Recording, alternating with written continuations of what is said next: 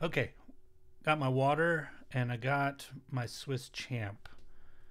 My friend over at Outside the Target Demographic was giving me a friendly hard time on the last video about doing something on another pouch or another bag and still not having done a review or my thoughts on the Swisschamp. So that's what we're going to do today. We're going to go over what I think about the Swisschamp. We're going to talk about what stuff is in here. I will still argue that this is a small knife because it fits in the palm of my hand pretty well, and most multi-tools are much larger than this. So what we'll also talk about besides the tools, we'll talk about which ones I use, which ones I don't, and then I'll kind of give you an idea of what I think of this as an EDC knife.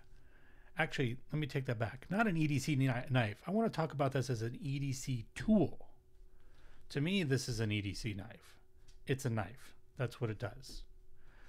This is a tool that has a knife in it. So I think that's different. And why it's different is I know some people like Van Nystat like to carry this in their pocket. I do not carry this in my pocket. It's too heavy. And I just don't like the way it feels in my pocket. It's personal preference. I don't wear jeans all the time. If I wore jeans or jean type pants, maybe. But I wear a lot of shorts. I wear a lot of joggers, sweatpants, stuff like that. And this just, yeah, I mean, those pockets are loose. So this is just not a fan of that. I bought a beautiful leather sheath for this off of Etsy, handmade. And for a while when I was wearing jeans, I would put on the sheath and I put this in. And then after a while, I just kind of gave up on that and realized that I liked having this knife on me, and I like having this knife in a pouch where it's available to me when I need the tool set, but it's not something that I need on me all the time. So what the big difference there is, we'll get into the tools in a second, but what the big difference there, what I'm saying is when I'm around the house, I don't carry my EDC pouch. We just did the one on the M-DOM. I call it a digital pouch, but it's got the gadget pouch. That doesn't go around the house with me. That's hanging where my house keys are hanging. And my house keys aren't something that are on me when I'm walking around the house. So this isn't something that goes around the house with me. The Spyderco that I just showed you, that clips onto my pants. That's always on me. And my TPT slide, I had to lean forward. It's attached to my neck right now. But that's always on me because it's attached to my neck. So those two things are on me at all times. But this is just, I don't want this in my pocket when I'm lounging around the house or doing stuff around the house. So this is a going out type EDC item. So that's the lens with which I'm going to look at this, basically. So let's start with the exterior. Let's start with the color. I chose black. I could have gone with the classic red, but I think the black is just, it's damn sexy looking. It's like a tuxedo for your Victorinox. And I just think, you know, it's very spy James Bondy, but also just, it's very classic. I like the fact that Swiss Army's only come in really two colors. I made this paracord. I matched the black because I like the black. Pretty simple. I like the way a Swiss Army works with a paracord.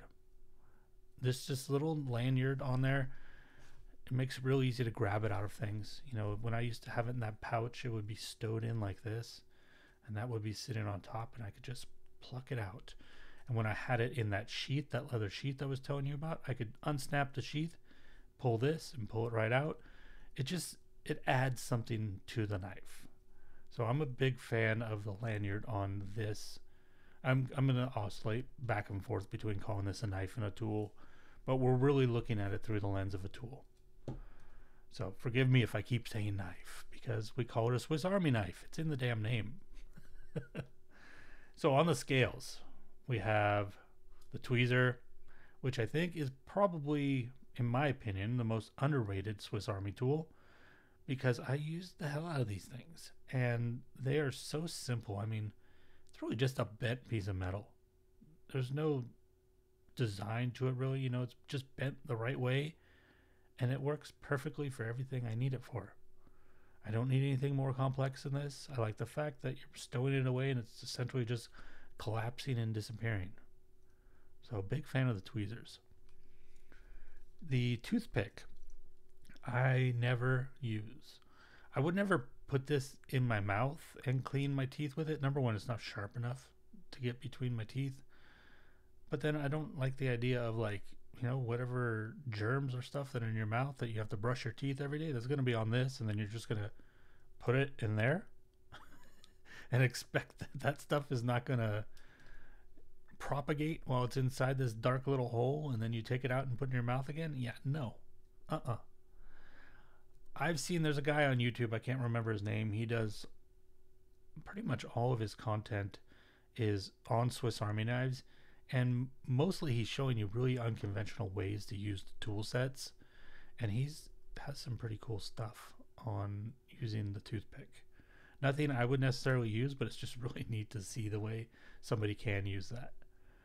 This is something that I think most people would underrate, but I find this really useful in an urban setting, which is the pressurized ink. Call it a pen, but it's really just a refill. Pressurized in the sense that you can write sideways and upside down. I don't think this is waterproof ink. I'm not positive. I've never tested it. So it's similar to the Fisher Space Pen, but I don't think it's the same thing. This is useful just in situations where you need a ballpoint pen. Like signing a receipt, they forget to give you a pen. Do you really want to wait for the waitress to come back to get you a pen, and then you got to wait for her to bring the pen back, and then you got to wait? You just tripled the time it takes to pay the bill. So you could just bust this out. In a camping situation or a survival situation, you might need to make notes on something.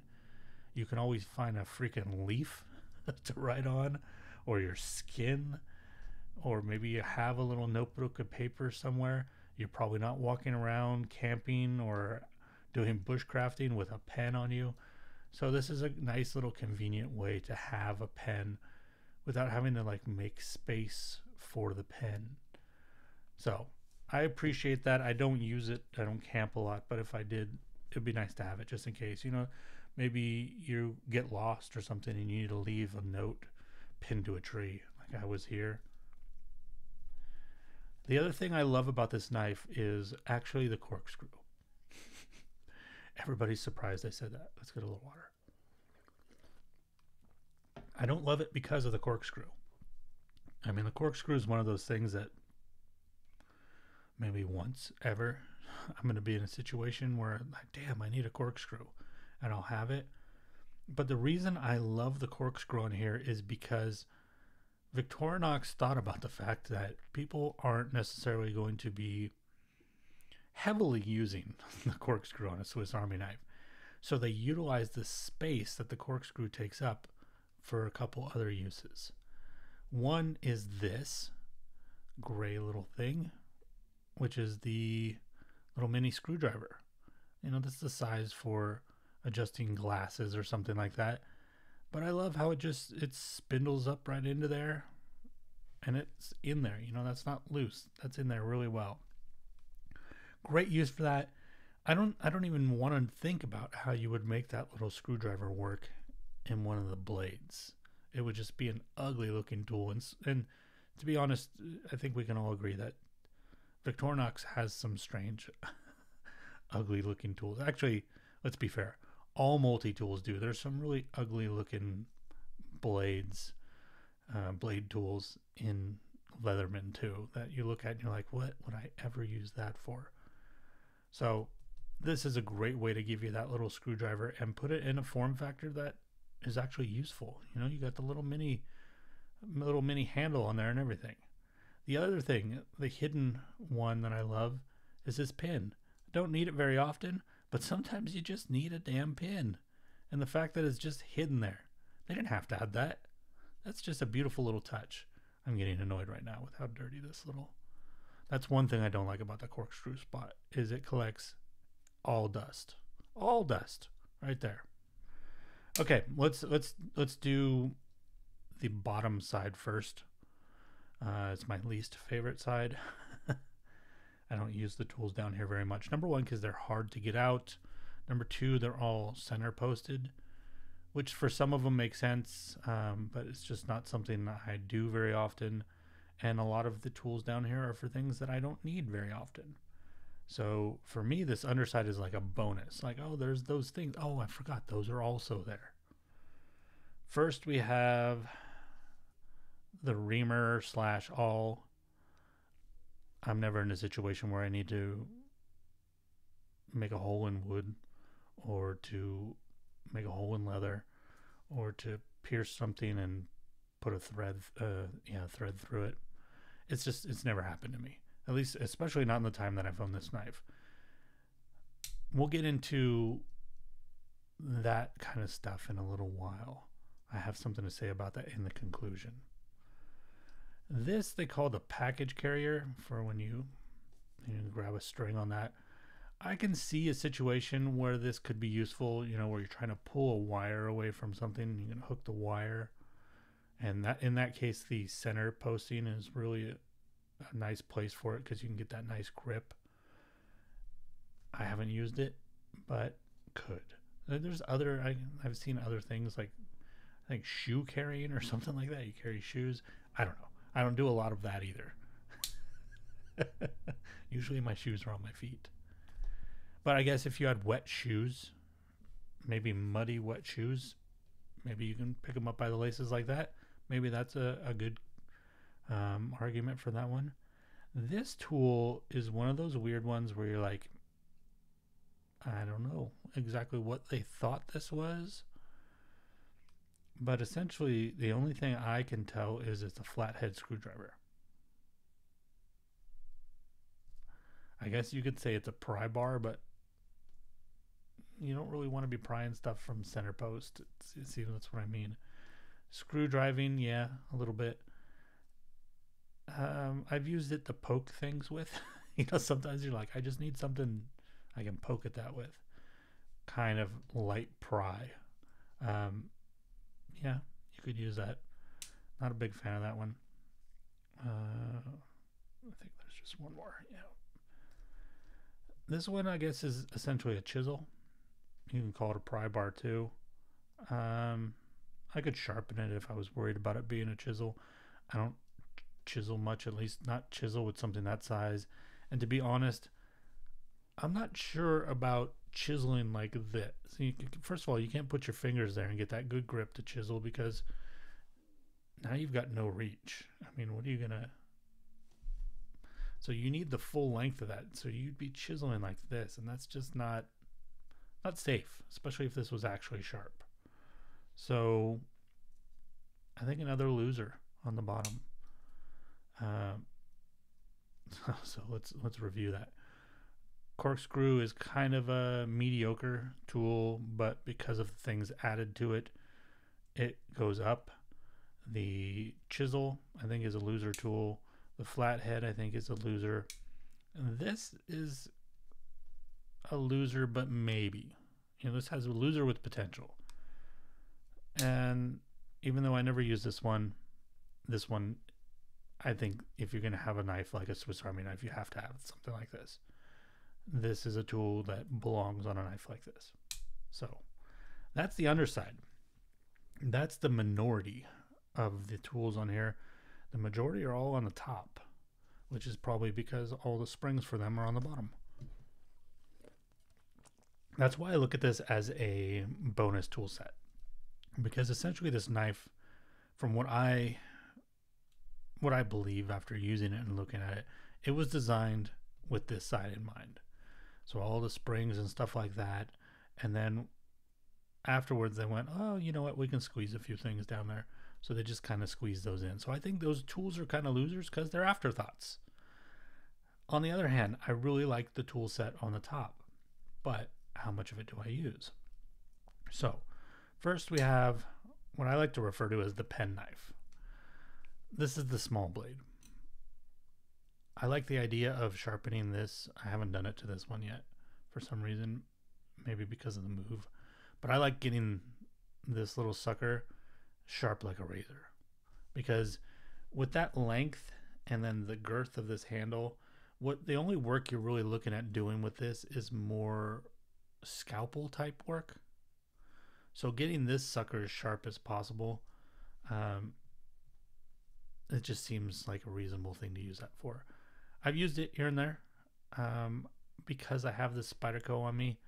I'll be honest, I don't use the blades on this very often, but if this was the only knife I was carrying, I think their blades are actually quite capable. And there's the full-size one. This one I do use more often because this one doesn't get used for everything the way the Spyderco does. That means this one stays cleaner. So if I need to cut food, I'll usually cut food with this because, like I said, it stays cleaner. And I'll use the Spyderco for utility purposes and, you know, dirty purposes, cutting things that have dirt on them, literally. Whereas this, I'll usually save that for food. So both useful, just not heavily used. Then we have we have the file. I think this is a pretty great file. Believe it or not, this underside here, the metal. So technically you have 3 files here. The underside, the teeth are aggressive enough that I was able to cut through a padlock that I lost the key to with this exact knife. So that's pretty neat. I think the file is one of the things that Victorinox does really well, and it's not flimsy. I mean, when you're dealing with length, it's going to do what it's doing there, but that's not the file itself bending. It's not as thick as it could be, but I mean, let's be realistic. Look at the package we're dealing with here. Did you expect a super thick file? So when you need a little file and you're in a situation where you need it right then, it's there. It's kind of like this saw. This saw is kind of awesome. I've used it for a few things. What was the last thing I used it for? Oh, I know. So do I have it on me? Yeah. So I like to carry this little pocket memo thing lately, and I have this Midori pencil holder, because the thing about carrying pencils, it's great to have a pencil because you never run out of ink, and if you have a knife you can always sharpen this. But walking around with a pencil tip in your pocket, not so awesome. This makes that possible, and I like to put nice pencils in here. Because this size is not standard that goes in here.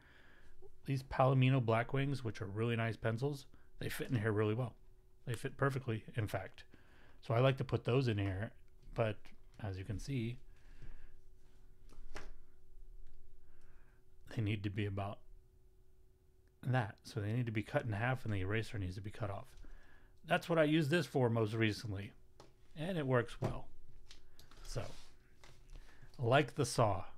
In fact, I never would have thought I like having a saw on me until I had this knife. And now I really like having a saw and a file on me. Don't use them all the time, but the fact that I have them, I like them. This is a tough one, because when we talk about Swiss Army knives, I think a lot of times we fail to understand that for the most part, Swiss Army knife is designed, I know this word is probably going to be criticized, but it's designed for survival. It's designed for camping. It's designed for some urban things, like, you know, you have sunglasses or glasses you need to adjust, but then this is also really intended on outdoors. Let's call it that. Let's not call it survival, but outdoors. And some people have laughed at this tool, and I laugh at it because I don't use it pretty much for what it's meant to be used. But when you take it into the context of this being an outdoor utility gear, tool, whatever word you want to use there, then this makes sense. This is a fish scaler. So if you're camping and you catch a fish and you want to scale it, you don't need a separate tool. You've got it in this. So that's kind of awesome. This, I can't remember what this is for, that it says it's for. It can work as a nail puller. for small nails. And yeah, I've actually used this measurement a few times, as ruler on here a few times. Not many. It's just one of those things like, we have a long straight surface. Why don't we just throw that on there? You know, it's not a feature. It's just something that's kind of added. But this weird tool, remember I said sometimes you just need things to poke things? That's what this end up getting used for. You know, you're trying to get a key out of your keyboard sometimes, you can't find that little tweezer thing. Maybe I'll use this. If something gets stuck down in a hole and you need to probe into it, this. So this weird thing that most people think doesn't make sense, but it is a fish scaler. It actually does come in handy. Not necessarily this part, but just the length and sometimes that little tip at the top. You could also use this to, I think, if you were to put some wire in there, you could probably use it to bend wire. Maybe that's what it's for. I don't remember. My favorite tool in every Victorinox are the scissors. I love their scissors. I love these scissors because they will cut paper, they will cut paracord. You know, sometimes you get like Leathermans, or you get something like that, and they'll cut one, but they won't cut the other. Like, oh, it cuts thick stuff, but it doesn't cut thin stuff. These do both. And you don't have to push the blades together to make it. I mean, I can feel the blades running across each other right now. That's how tight that is. The one problem some people have is, you know, these springs fall off, they break. That can be a problem. I haven't had any trouble with this one. I love the scissor. It's a great size. I don't do a lot of the nail stuff with this one. Usually I'll take out that you know, the classic, the Swiss Army Classic, the smaller one, and do that if I need to. But I love the scissors. My favorite. This one's criticized a lot. The pliers. Once again, let's go back to the file. Is it the best file in the world? No. Is it the thickest file in the world? No. Why? Because it's in this packet. It's in this package size. It fits in your pocket. It fits in the 5th pocket of your pants, of your jeans. So if you look at the pliers through that same lens, then it's nice to have these. Will they work in every situation? Of course not. Are they as good as Leatherman's pliers? Of course not. Because they're tiny. But every once in a while you just need, you know what I've used these for more than not? I'm tightening something on one side and I need to hold the nut on the other side. And they work. And I don't have to go find another tool. I have it in my pocket. You know what else it's great for? Just picking crap up. Sometimes you need to hold something hot. Or you need to pick up something that's a little bit, you know, the tweezer's not wieldy enough for. You got this. Is it a tool that you're going to go tighten nuts with? No, it's not. You know what you get for that? A ratchet set. You get a ratchet set. Or you get a real wrench.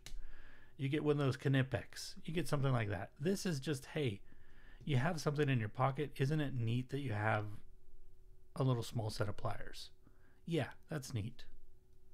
So that's how I look at these. And I use them a fair amount, to be honest. A fair amount. Because they're there. Magnifying glass. I guess in a survival scenario, I haven't tested it, but you might be able to use this to start a fire. 90% of what I've done with this is just looked at the wrinkles on my fingers up close. But as I get older and my eyes, you know, I'm in my mid-40s now, so the rods in my eyes are stiffening, which happens as you get older. So reading small text on things is getting more and more difficult. So sometimes it's pretty sweet to have a magnifying glass. So it's useful. I think it's a pretty good magnifying glass too. Other side of it, Phillips head. Yeah, great. I love this Phillips head. It's a great Phillips head, and I use this actually a lot because I don't like to go all the way upstairs sometimes to get my bag of screwdrivers. Sometimes I'll just bust this out if I happen to have it on me. And then the last two, let's do them both at the same time. Got your can opener with your flathead. See, that's the one thing about that piece underneath. That one's supposed to be a flathead. It's the same size as this, so it's a redundancy. You got your can opener with your sharp blade there, which can work if you want as a package opener. Then over here you've got your larger flathead bottle opener, and then your wire stripper / wire crimper. Well, not crimper, but bender. Obviously, I'm not an electrician. These are great. Do you use them all the time? No. But you know what ends up happening with both of these? These also tend to get used as pry bars as well. Sometimes you need the smaller tip and you need to try to get in there.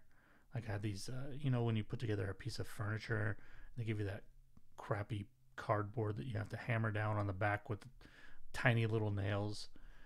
Well, I needed to pull one of those nails up, and the only thing that got under it was this. So, came in handy, and then I used that fish tool to pull it the rest of the way out, actually. And same thing here, pry bar. I don't open a lot of bottles. Okay, so that's the tool set.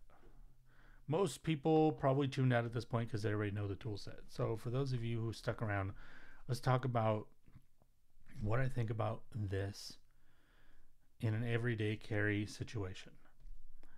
If you had asked me a couple weeks ago, I would have said, great. I have no complaints. And you know what? I don't have any complaints. It's served me well. But when I was going through the pouch thing, somebody in the comments, it actually might have been outside the target demographic as well, said, I'm talking about the pouch dilemma video to clarify, I might need to get rid of this to get the size that I wanted. And I did find a pouch that works with this. But it's kind of been in my head more and more thinking about this knife.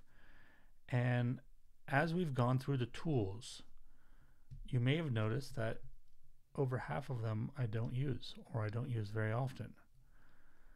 So that got me thinking a lot about what I think of this. I think it's a great tool. I love Victorinox. I love this knife. But in an everyday carry situation, is it really necessary? And it's not, nothing is really necessary in everyday carry situation. But is it necessary for me is what I'm asking. Well, I think I ended up originally buying this specific model because the things that I wanted, which are still the tools that I mostly use, I don't think that they came in another smaller form factor. I had to lose one or two to get something else, to switch to something else. So I think that's why I ended up getting this. And for that reason, I'm not regretful of that at all. But I have been starting to wonder if maybe this belongs in one of my bigger bags. We've talked about the modular system. So when I grab my bag, and maybe not the one that has most of the tools, but the one in the middle, maybe that's where this actually belongs.